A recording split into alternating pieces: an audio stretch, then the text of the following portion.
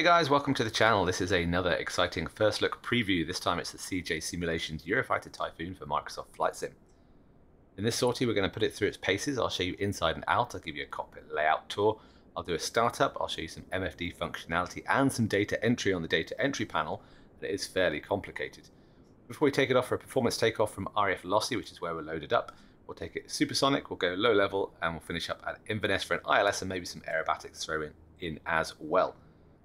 You can see this here on the apron. It's got lots of underwing stores. We've got AMRAMs, ASRAMs, underwing tanks, GBUs, all the good stuff that we like to see. You also get flags, tags, blanks, and some pins going on, and the chocks, of course. So lots of stuff to look at on the outside, but remember, if you're buying this from Marketplace when it becomes available there, you will not have any weaponry, just the underwing tanks.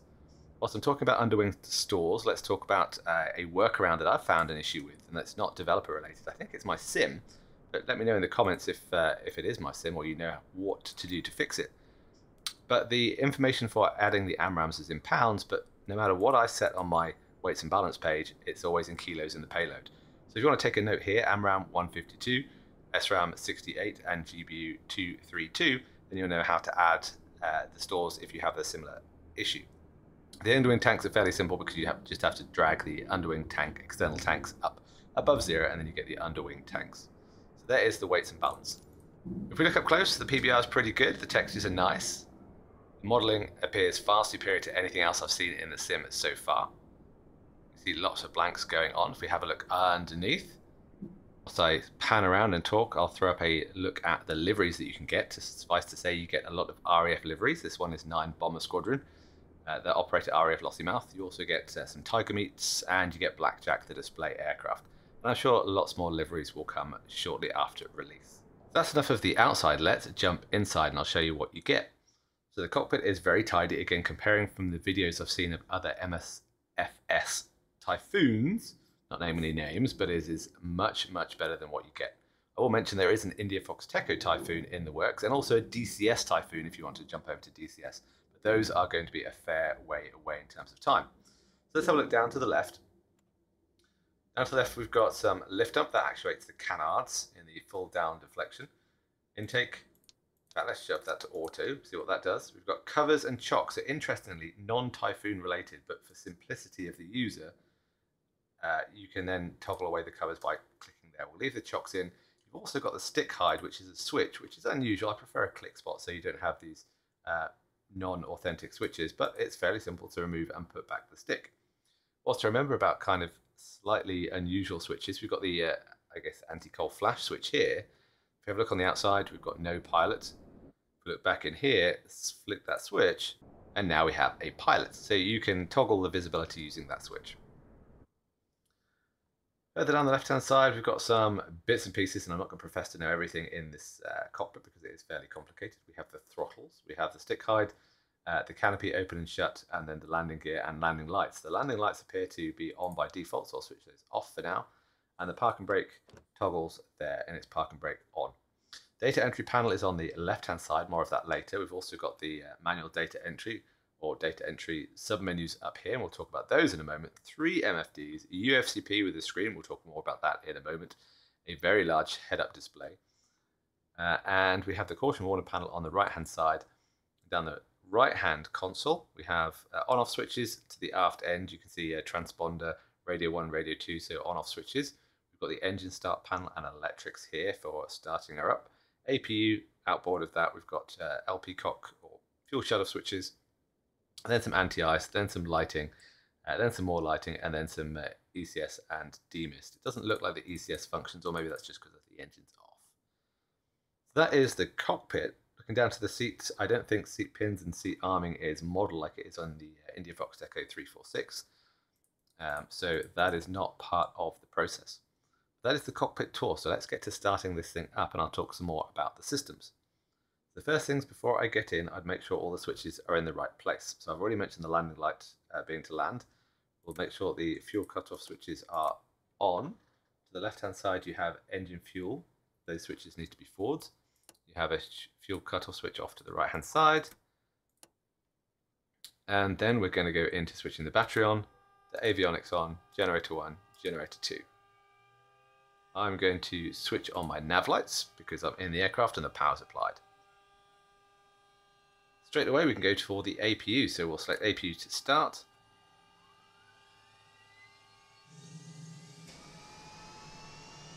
And you can hear that running in the background.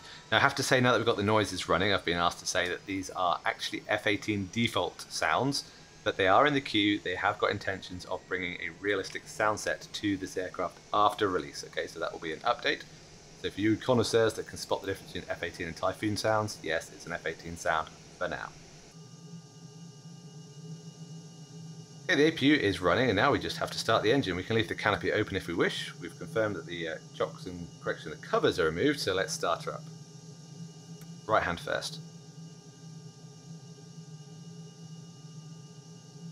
On the MFD, of course, we can set engine, and you can see the NH is winding up. Once that gets to about 20 or so, the TBT, the turbine blade temperature, will start increasing to signify that the light off has occurred.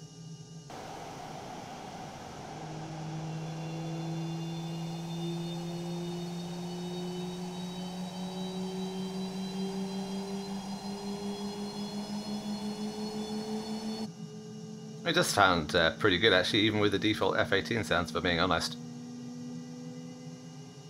And with the magic of video editing, we'll flash through the left engine startup, so you don't have to sit and wait for that to happen. Left engine start. Once the engine start has completed, start switch will toggle to the off position.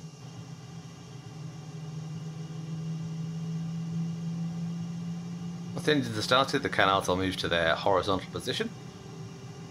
We just wait for the start switch to go off. There it goes. Once the engines are started up, we can then switch off the APU.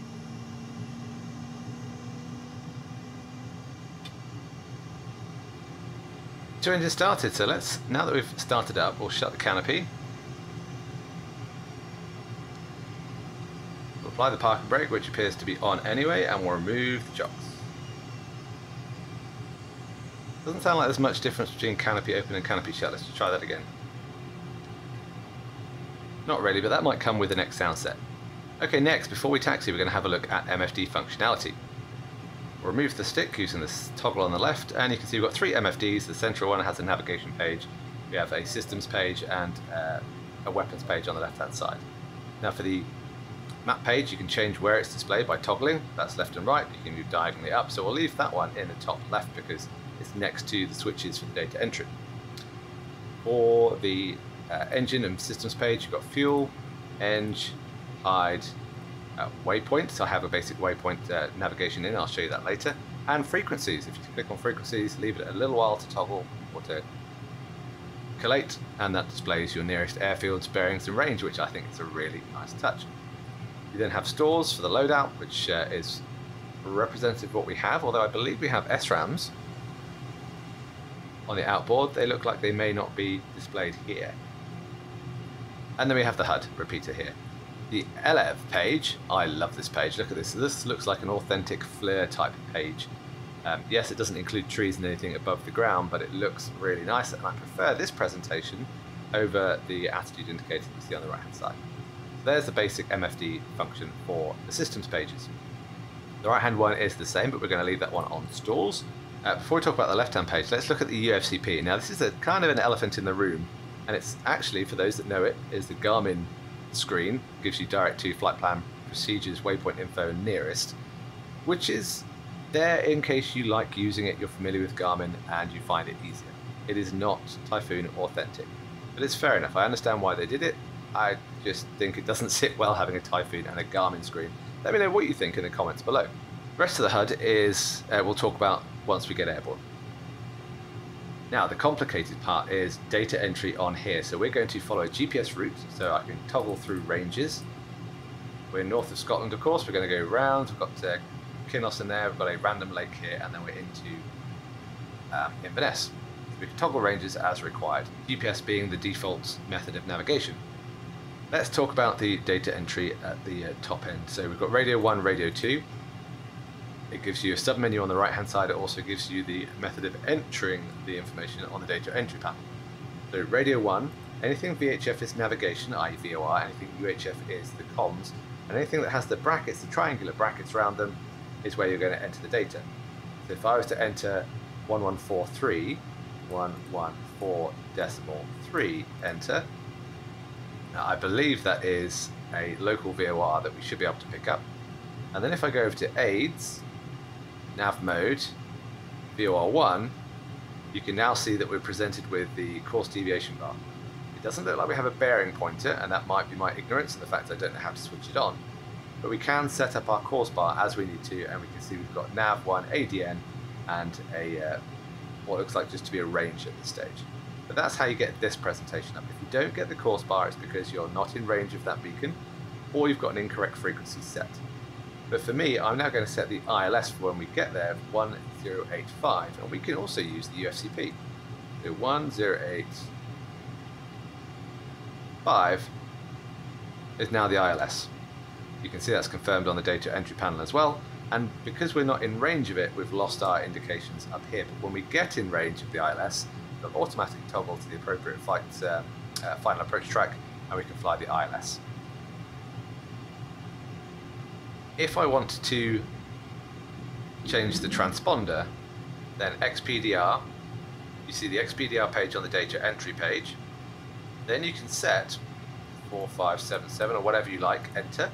You can go page down to change where the brackets are, and then you can set another one, so 7001, which will be our low level frequency, or squawk. So you can set multiple up on this page here, which is cool. And on the right hand side you can see XPDR manual, and if we toggle in some modes, 1, 2, 3 alpha and Charlie, you can now see 1, 2, 3 alpha and Charlie with manual selected. If I click that to standby, it shows a standby on the right hand side. You'll also note that IFF is separate to the transponder. If you find that you can't flick this standby to norm, look lower right, check these switches, and if that is in the off position, that's why. Whilst I think about it, let's tune all these on. I'm not sure if these are linked because it seemed like the radios were working without them being on. In fact, maybe they're on already. I can't remember what I'm doing here. Let's just flick some switches. There we go, all switches are forwards.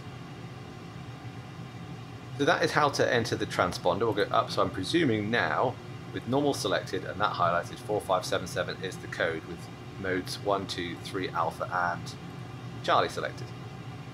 If you want to change the IFF, that is INT, and you get a similar page to the transponder, you can then set it up here. You can then set to norm, and you'll notice on the right hand side you get manual for the IFF. The TACAN, if I can remember correctly, I think it's under aids, TAC data, data entry panel. I believe the TACAN here is 52, but I'm not sure if it's implemented, but we'll go enter. The 52 X-ray is in the current channel. If you press enter again, it changes to Yankee. You can also see an autopilot panel. Now normally this is on the throttle as part of the HOTAS, but it's up here for ease of use of those people with this on. So before we finish, let's have a look at a couple more operations of this MFD, the navigation page. We've already talked about the range. You can change to HSI if you don't want to have the map in the background. You can change map TAC, and I believe this function is to have AI and other players on the screen, so you'll have traffic, which I think is really cool. I haven't tested it, nor do I have traffic enabled at this time. You can change between a half and a, well, almost half and a 360 page, and they've got track up, north up, and mag or true. So that's basic functionality of the MFD and the data entry page, and I think we're getting towards the time where we should take this thing flying.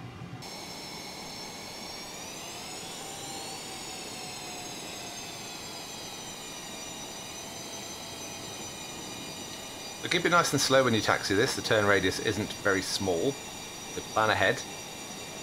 Keep the throttles fairly well back so you don't go too fast. And you can monitor the ground speed in the head-up display.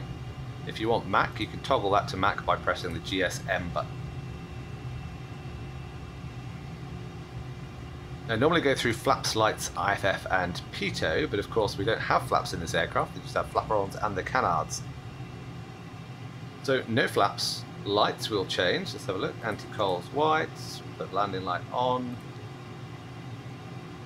That'll work. I think that will do. IFF we have in manual, we're already squawking. We're not going to, well, we've got the IFF and the transponder on. And the pitot is down here on the right hand side. Done. Pitot done. Time for the takeoff, so let's go. I'm loving the flashing old shorelines, they're good. We like those.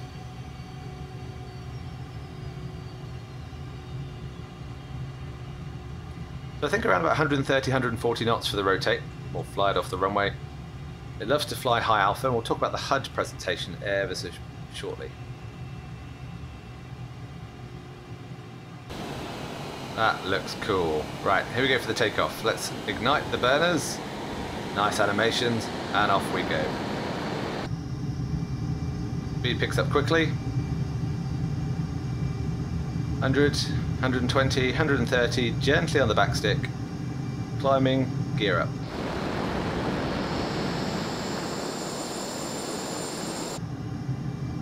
And we're going to the moon. 200 knots, about 60, 55 degrees nose up.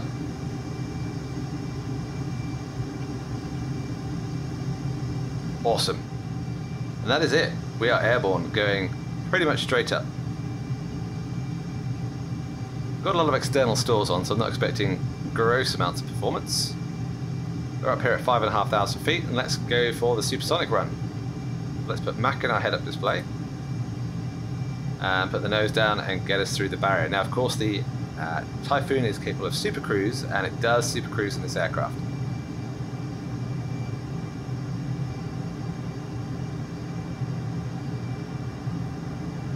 There's 0.75, 0.9, and we're supersonic.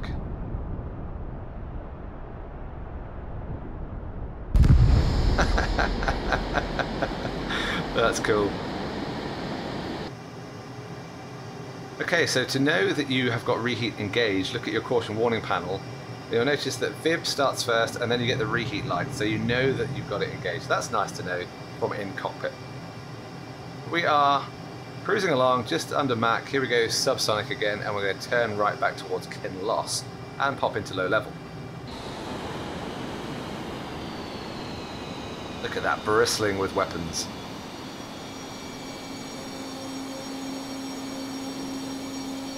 Oh, that looks cool. Yeah, we like that. Yeah, before we go into low level, let's check out some of the handling dynamics now that we're down here at 330 knots. So the Typhoon should have carefree handling, and I know the Microsoft Flight Sim core programming just doesn't allow it. The default systems are really not very good at the high alpha, close to stall dynamics. So I don't fault the developers much on that at all. They just try their best. In terms of, now here's a question for the masses. In terms of maneuverability and dynamics, when I pitch full up, the canards pitch down. I push full down, the canards pitch up, which doesn't quite compute in my head, so put your comments below whether you think that's correct. I have my own answers, but I'll ask the community, let me know what you think. Normally when you're cruising along with the flaperons and the canards, they will do whatever they need to do to keep the aircraft stable. But at extreme pitch angles, you'd expect to do something slightly different. So that's that. We're here at 200 knots. Interestingly, to look in the HUD, you can see that the flight path marker, or what on other aircraft is the flight path marker, is actually the longitudinal flight datum. And it's this little square that is your vector.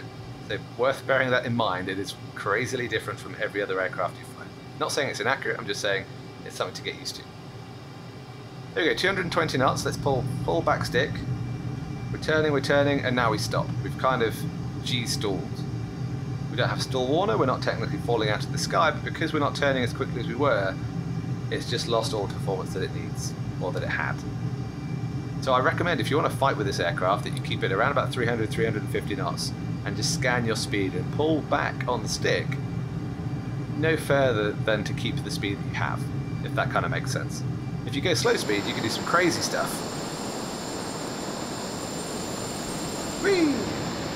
And then it does something.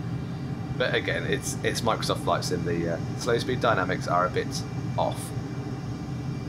But high speed, here we go into low level. Let's do some of this.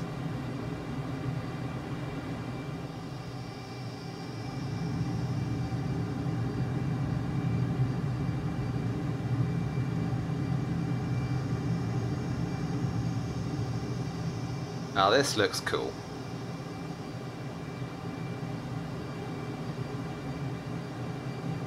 Oh, even picking up the shadow on the ground. Very cool. I like that when that happens. And And let's fly through Kinloss. I think if I'm looking at the little map, we're heading in the right direction.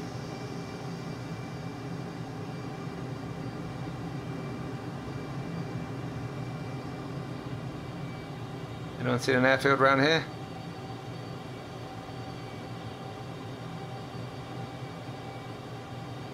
Now if you want Radalt, currently we're on Barrow, you have to click for Radalt, and I presume that is now Radalt. It'd be useful to know which one is selected by looking at the HUD. I guess you can do it by looking at the switch. Here we go, let's go up, let's do some aerobatics then whilst we're here at Kinloss. Give them a show. Change that to Barrow. And here we go, looking over the top. Like I said, be very gentle with your stick inputs at slow speed because it takes a while for the vector to catch up. I also note that there's a bit of a delay in the back stick in the pitch. So if I'm going full up here and I push full down, it takes a little while. That's full back stick. That's full forward stick. You know, 300 knots, there's quite a bit of momentum, and again, not saying it's inaccurate, I'm just saying it's one to be aware of, because as I go around the corner with full back stick and then roll out, the nose, oh, hello, kind of stop turning, the nose wants to pitch up a little bit, so there seems to be a delay in the change in pitch angle. Okay, let's try a barrel roll, and then we'll head off to Inverness for our ILS.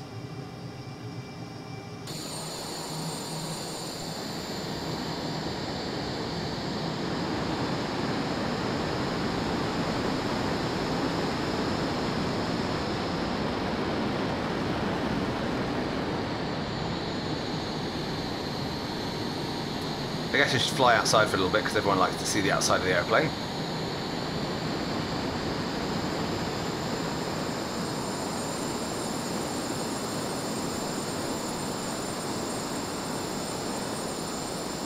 Nice. And one more time for the loop.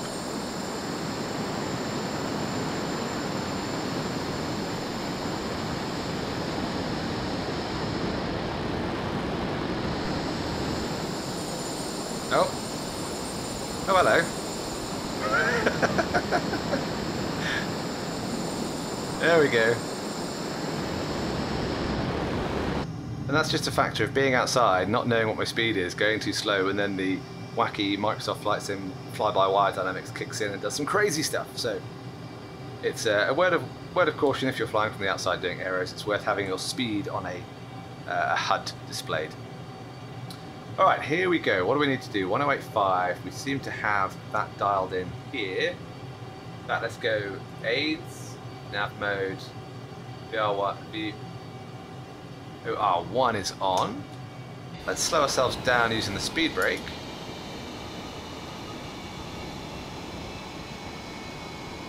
There's the speed brake.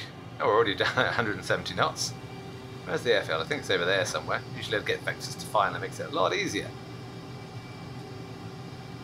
At 12 miles away, U31 has already been set on the approach course.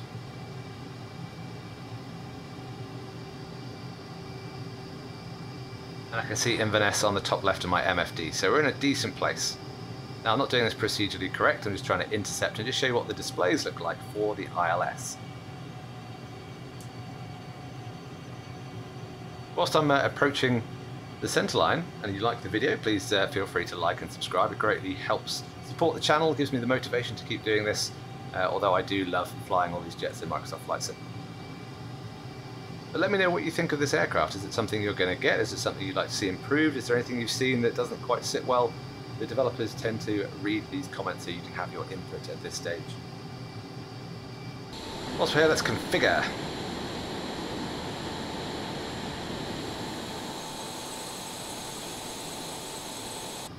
I didn't show you the refuel probe, so let's do that. Not trying to distract myself. There we go. Refuel probe. Apparently it gives you another 25% worth of fuel, which is quite a nice touch. Just need a tanker now.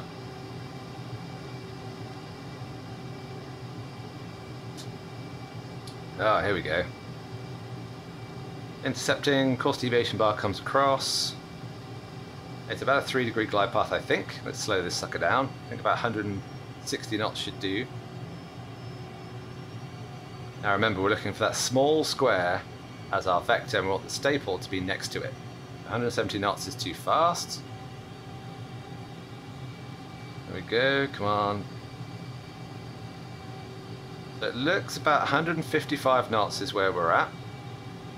You can see in the HUD you've got presentation for the localizer and the glide path, and you can see in the left MFD where I've put my navigation, you can see the standard course deviation index.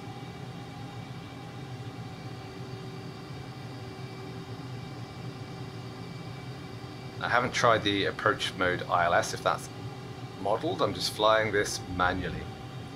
So with a 3-degree glide path, once I've intercepted the localizer, I'm putting that little vector square on the 3 degrees.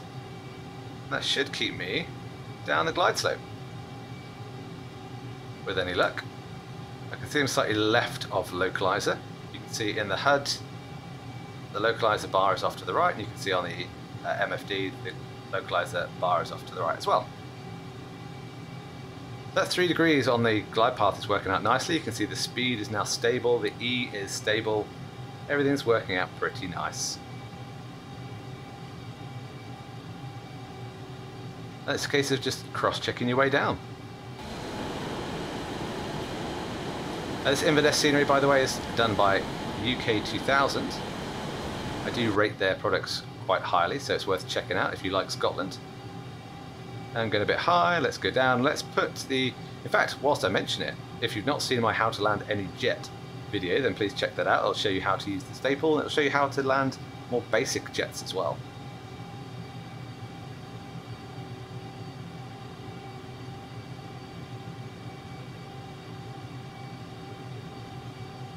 So the HUD looks like the 5-degree bar is next to the PAPIs. So I'm not sure if the HUD is perfectly collimated or perfectly calibrated, but here we go to landing. Idle, lower it off. A bit of a firm landing. I'm going to pop the speed brake, apply the toe brakes. I'll demo the lift dump. So that would work if you land, but when you take off it delays putting, I don't know what it requires to not have the lift dump in auto, but I just think it's worth not selecting it to auto until you're airborne, and then hopefully once you land it will act appropriately. That's lift dump. That's the Typhoon. I hope that was a useful video for you. The release is imminent. Please let me know what you think. Thank you for watching. Until the next time, take care, fly safe.